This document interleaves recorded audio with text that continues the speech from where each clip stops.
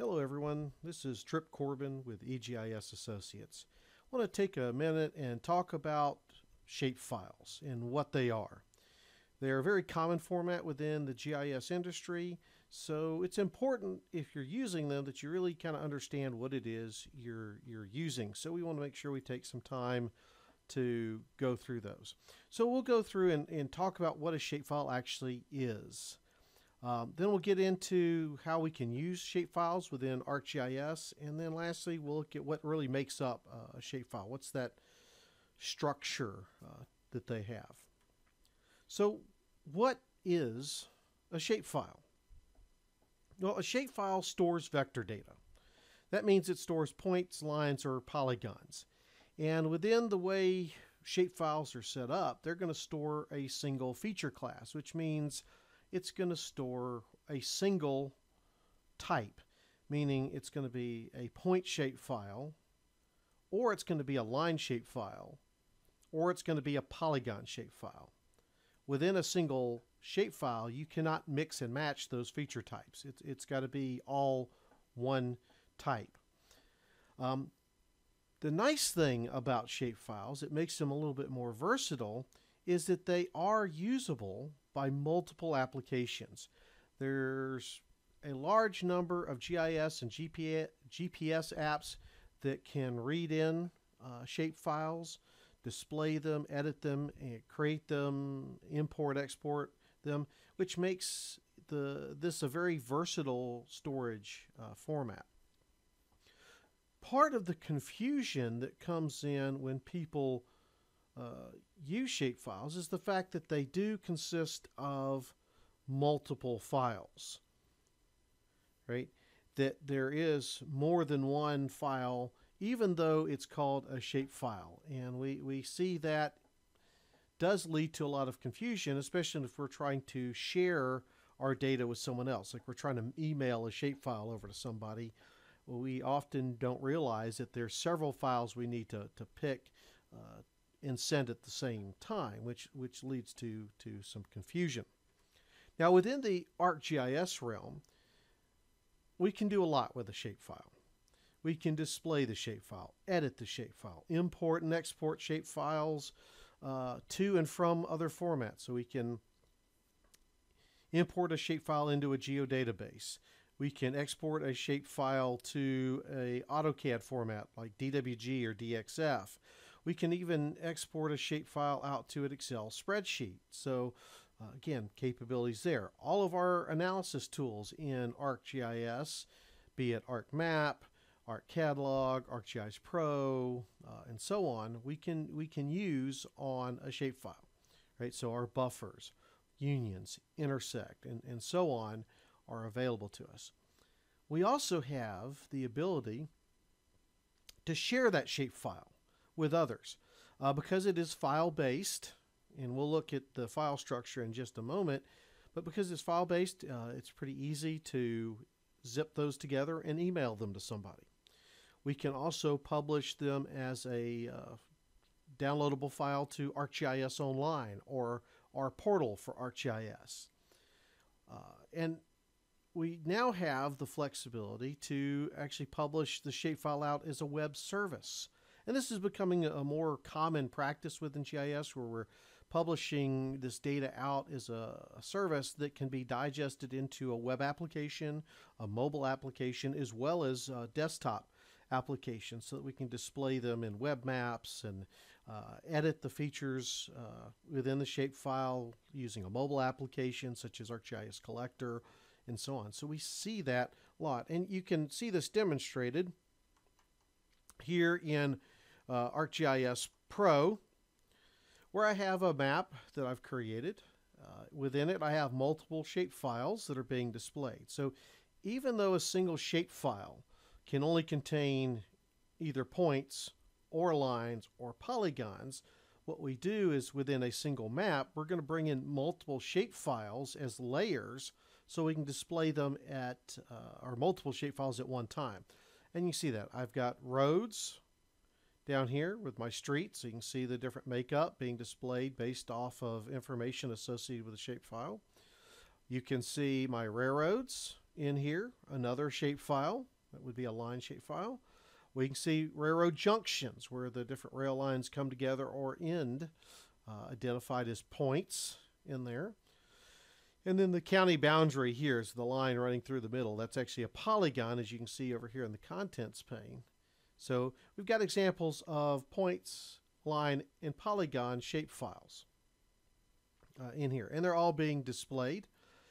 And we can do multiple things. So if I go to my map tab here and click on my Explorer tool, yes, I can come in and click on a feature in the map, and it's going to pop up additional information about this specific railroad junction I clicked on.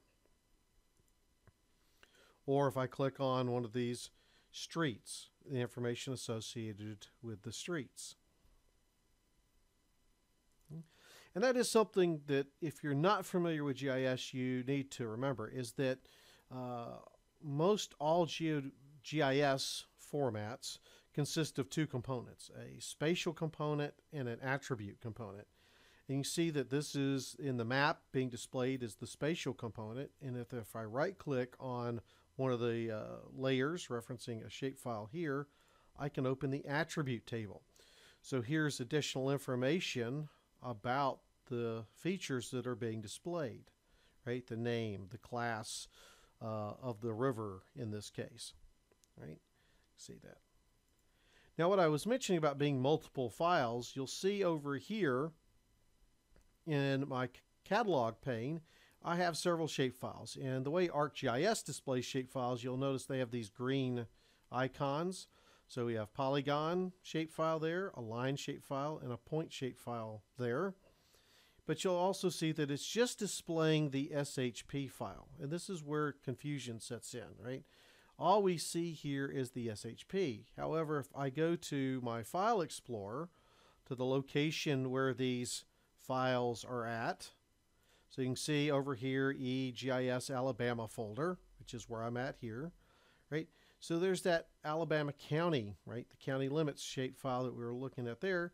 See, there's a DBF, a PRJ, SBN, SBX, SHP, several lock files that are created because I'm viewing it in here, and then an XML and an SHX. So all of these files here make up one single shapefile. And we'll talk more about the purposes of these in a minute. But if I were to email this shapefile to somebody, I'd have to make sure I grabbed all of these files together to email. Just sending them the SHP here is not going to get them a usable data set. Okay? I've got to include all of the files that are required for that shapefile, which again is where that confusion tends to come in, because we only see the SHP over here. But continue on, so we can obviously display. If I want to edit the data, click here, I can go to create features, and you see I've got feature templates for creating new features within that shapefile, right? If I wanted to create a new road or a new river, or new railroad, click on these and draw those into the screen. I also have the ability to edit data, right? So I can come in here. If I scroll to the bottom, you'll see add new row, so I can add records within the attribute table for the shapefile. But I'm not just limited to editing the rows in here. By the way, each one of these rows references a feature up here in the map, right? So if I were to select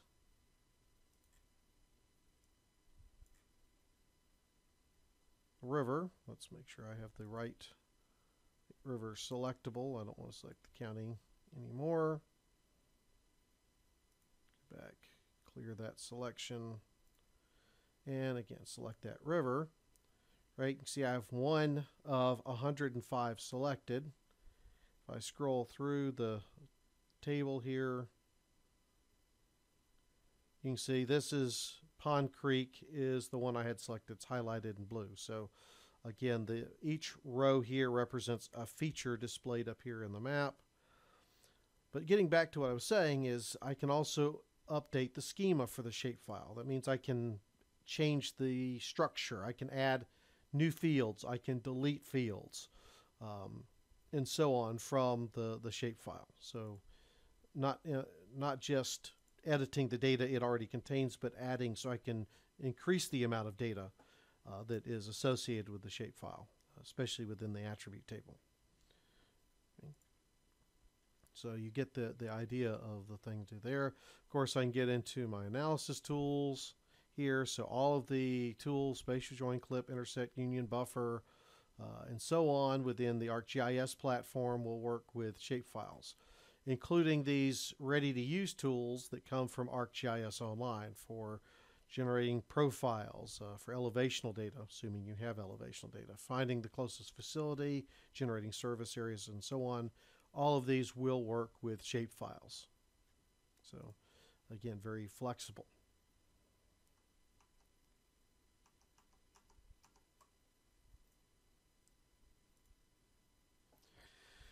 So, with that, what are the files that make up a shapefile and what is their purpose? Well, in a minimum, there are 3 required files for a shapefile: the SHP, the DBF, and the SHX. So you have to have those 3 files at a minimum to have a working shapefile. The SHP stores that geometry, that vector data, the points, lines, and polygons that you see displayed in the map are stored in that SHP file. The DBF is the attribute, so that table that I opened up. All of that information was stored in the DBF file. That's a DBase table. It's an old database type. It goes back to, I think, 70s, 80s time frame there.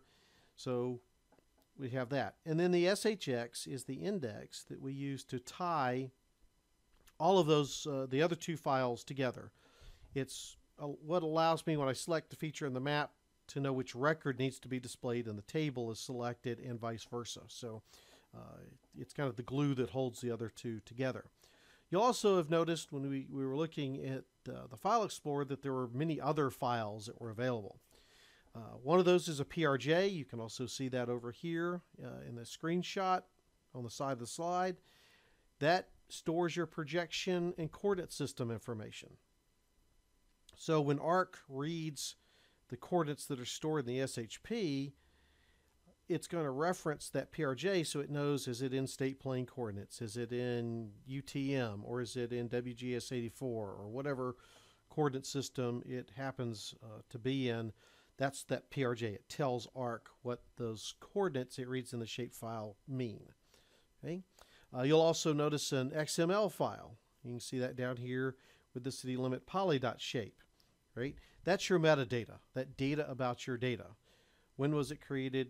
Who created it? How often is it updated? All of those kind of particulars associated with the shapefile, if somebody has taken the time to do that. And that's a big if. You'll also notice SBNs, SBXs. Those are spatial indexes. That's how ArcGIS knows, as you pan and zoom in the map, what needs to be displayed, what should be shown on your screen. It's also used with spatial searches and queries, where we're trying to find, how far is this feature from this other feature and those kind of things. Those 2 files are used for that. And you'll find others. There's AINs, AIHs, for example, and several others that really get generated depending on how you use the data and what software you're using the data within. But remember, those 3, SHP, DBF, and SHX, are the only required fields, or I'm sorry, required files that are needed to make a working shapefile. The others, PRJs, XMLs, SBNs, SPL, all those are nice to have, but they're not required. As a matter of fact, some of these, the SBN and SBX, will actually automatically be generated if the software needs them. Right? So you don't necessarily have to worry about those. PRJs, XMLs, those are manually generated and are certainly nice to have if they exist, but they're not required. Okay? Those 3 up there are just the ones you absolutely positively have to have. Okay? If you choose to work with shapefiles, as I know many folks do, what are some of the pros and cons? Well, the big pros are really shapefiles flexibility. The fact that they are usable within multiple applications, from the Esri product line with ArcMap, ArcCatalog, ArcGIS Pro, ArcGIS Server, ArcGIS Online, and so on, right? They're just a very versatile format from that perspective. And like I said, it's not just Esri. Open source solutions like QGIS and GRASS can use shapefiles. Other proprietary applications like Civil 3D and Map 3D from Autodesk can use shapefiles. Trimble products can import, export shapefiles. So again, they're just very versatile. And because they've been around for a while, they're fairly stable. Right? So as long as somebody doesn't monkey with that file structure we're just talking about and just uses them within a GIS-enabled app, they don't tend to break. Right? Now, that does lead to a con in that if somebody does go in and monkey with that file structure, right, they rename one of their required files or they delete one of them, that's going to break the shapefile. If they realize they can open that DBF file in another application such as Excel or Access and then make adjustments or changes to the table in one of those applications, that could potentially break the shapefile. So from that perspective, they can be a little fragile, and you need to be aware of that. Another big problem with shapefiles is people tend to make their own copy. They don't want to work on one on the servers because somebody else is using it, and that causes it to be locked, because another con listed here is that shapefiles only allow for a single editor. So people make their own copies. So you'll often end up with a copy of the shapefile on the server and then a copy on 2 or 3 people's individual computers, right? Which leads to data duplication, data divergence, which really is not good, because then no one's working off the same page and results of different analysis can be different. There is no real current copy of the data. So that's bad. And all that leads to making them harder to manage. So that unlike a geodatabase where everything's in one container, all of these different files, people, again, not knowing how those files work together, people making copies, it just becomes a nightmare to manage shapefiles quite often because of that ability to make copies, ability for everybody to edit. Again, the multiple file types, it just goes on and on. From a data management perspective, it's just hard to keep those in line and on track. So just something to keep in mind as you're looking at shapefiles and considering their use. I would encourage you, if you're going to be a more than a one-person GIS shop, that you look at something else like maybe a geodatabase for storing data. From that perspective, they are much easier to manage, but you just may lose some of your flexibility there. But it's always a give and take. Okay. So with that, that's kind of the down and dirty on shapefiles. I hope you have gained a much better understanding of how they work and interact together. And please feel free to leave comments or questions down below. And we look forward to seeing you next time. Thank you.